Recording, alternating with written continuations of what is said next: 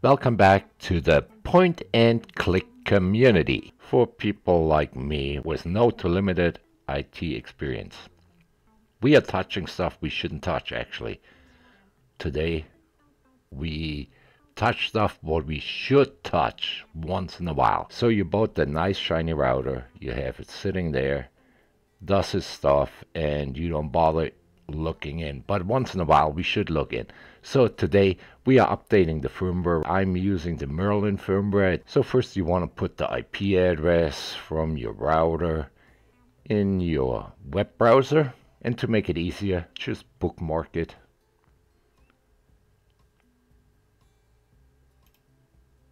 And add it to your bookmarks.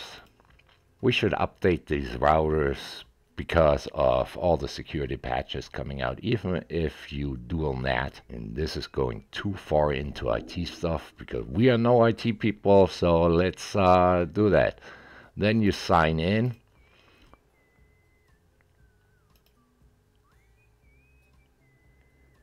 And you will notice an exclamation mark, at least on our ASUS routers. This exclamation mark lets you know that there's a new firmware available for this router.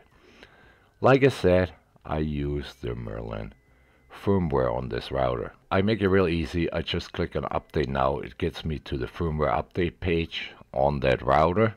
And you can run another check if you want. So it's connecting to the server. It will let you know there is another update available. Now if you look down here, this is the new update. If you click on it, you get some info on that update. And you see they fixed the security issue right away here and some other stuff. Now here it's real easy. I click on visit the download site.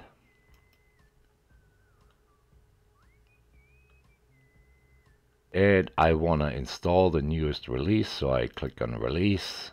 And here it is, the 386.2.6. It's a zip file. I download that zip file and it will tell me here when I start the download. Now it starts downloading. See it on the bottom of your browser. Before we move on to the downloaded file, I go back to my router.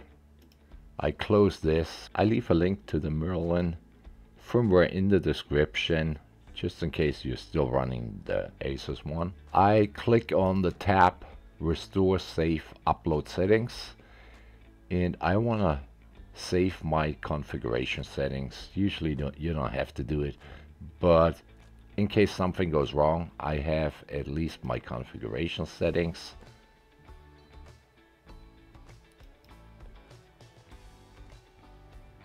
And it gives you here, it can harm your computer.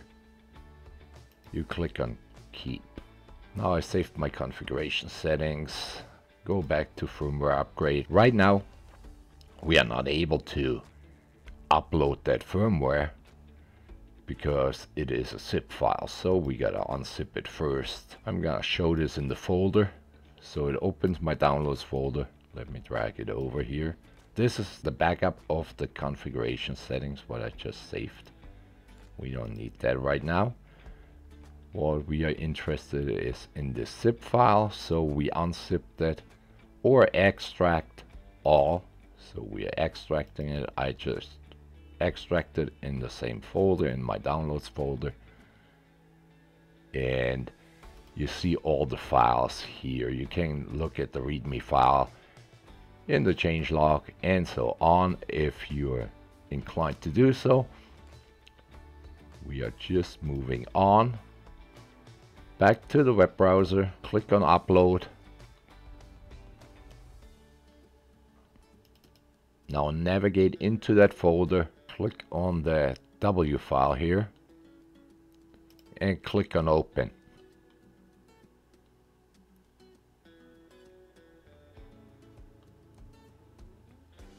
And that's basically it. Now you wait. In the time we are waiting, if you are not a subscriber, please hit that subscribe button. I noticed that some people hit it multiple times and unsubscribe again from the channel.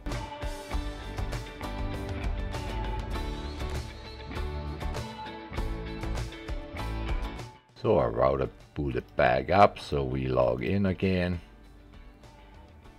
Seems to be everything is in order. Just in case if some people with more IT knowledge watching here, you see I dual NAT because we have multiple routers in here for demonstrations.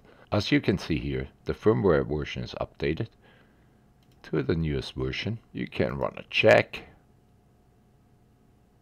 and it will let us know that we are running the newest version.